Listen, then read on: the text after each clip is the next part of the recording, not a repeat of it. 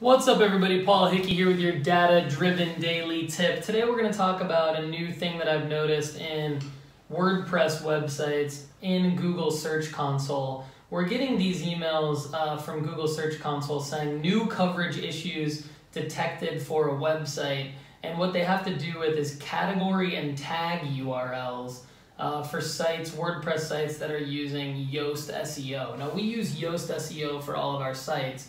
And so I'm going to show you how we believe you should fix this coverage error in Google Search Console. You're going to go into your WordPress admin panel and go down over to Yoast SEO. And when you open Yoast SEO, you're going to click the,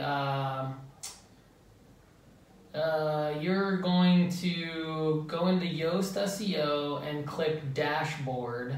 And then actually click on Search Appearance. So go to Yoast SEO and then click Search Appearance, and then go to the Taxonomies tab. It's going to be the fourth tab over from the left.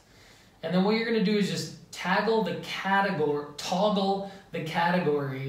from off to on, and then the category URLs from remove to keep. Save your changes. That should reset Yoast SEO's ability to show the categories in the search results. And then you're going to go ahead and go back over into Google Search Console and click the Validate Fix button. And then once you do that, we believe that this will fix your issues. We have done this with probably about 4 or 5 websites, and then the validation has basically taken and it looks good to us. So it's kind of weird that it does this, but we're just trying to show you how to fix the issue. You should be all set when you do this. For more free digital marketing tips, go to dataoveropinions.com. To up your digital marketing game, check out datadrivenacademy.org.